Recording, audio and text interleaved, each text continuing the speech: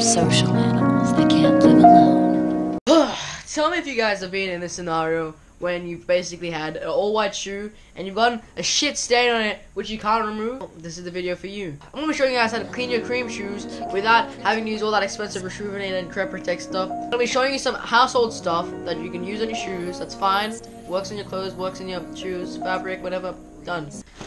So basically what shoe I'm going to be showing you today is the First Flights and how to clean them. The Jordan First Flights. They are... I got a cream white colorway. So this shoe that I'm holding had a shit ton of grass stains, and basically it was all over the toe, and the other shoe had a crap ton of grass and dirt stains on the leather and on the upper. So basically I had to spray that with some OxiClean. Wait, hold on, let me just...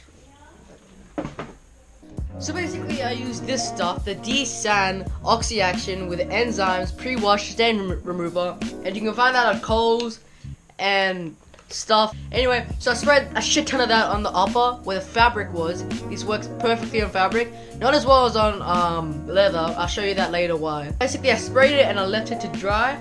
That takes out most of the... What I was actually trying to say before my camera cut out was that it actually takes out most of the dirt and most of the stains. Like, it does the hard job for us and just takes out everything.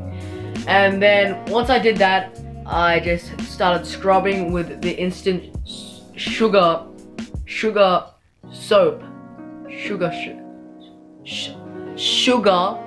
soap. I started using that and I scrubbed it all over the stains and it came out well. And after I did that, I basically moved on to the sole and onto the leather. The leather was a freaking pain in the ass because it took me like a good half of the freaking video to try and get rid of these grass stains that were on the side of the shoe. Eventually it did come off, luckily, and it just ended up being pretty good.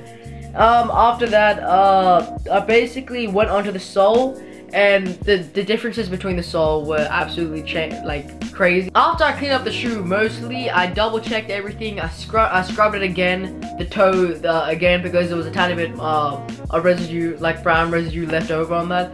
So after I did all of that, I let it sit in the freaking dark. I wasn't actually gonna leave it out there.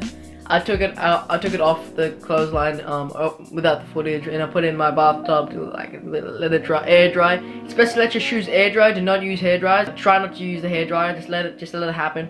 The shoes they're great. Like, as you can see, like in the video right now that I'm showing you, it looks perfect. Like, it looks very nice. I'm very glad with what I did with it. Hopefully this video helps you guys. And if you liked it, please leave a like and subscribe. Leave a comment if you're having troubles with the shoe cleaning, and I'll probably come up with a new video to help you guys with that. Peace.